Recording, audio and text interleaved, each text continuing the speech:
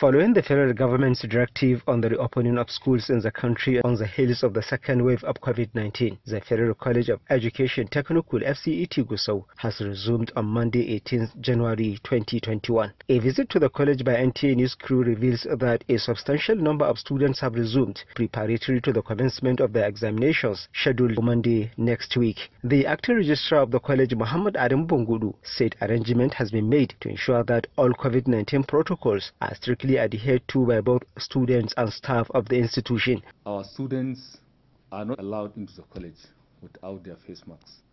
I personally, yesterday, went to the gate myself to ensure that has been done.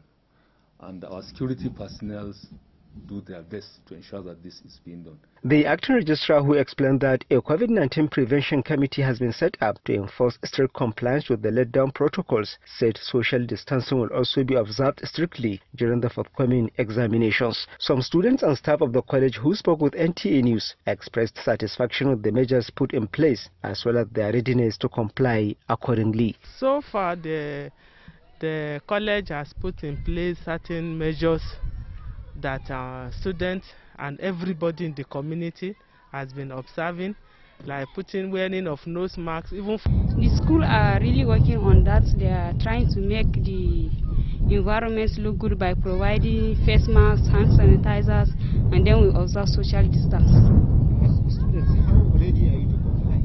Well, I am ready to comply because I am eager to finish my school. So whatever is the rule, I am willing to obey. The chairman of the college COVID-19 prevention committee said enough preventive items were provided at strategic locations within the institution. Now we are about starting exam, and we have made it mandatory that whosoever refuse to put on face mask will not be allowed to enter into the exam hall. Meanwhile, management of the Federal University Gusau is yet to announce a date for reopening of the institution as students continue to wait anxiously to resume. In Gusau, Jamilu Ibrahim, NTA News.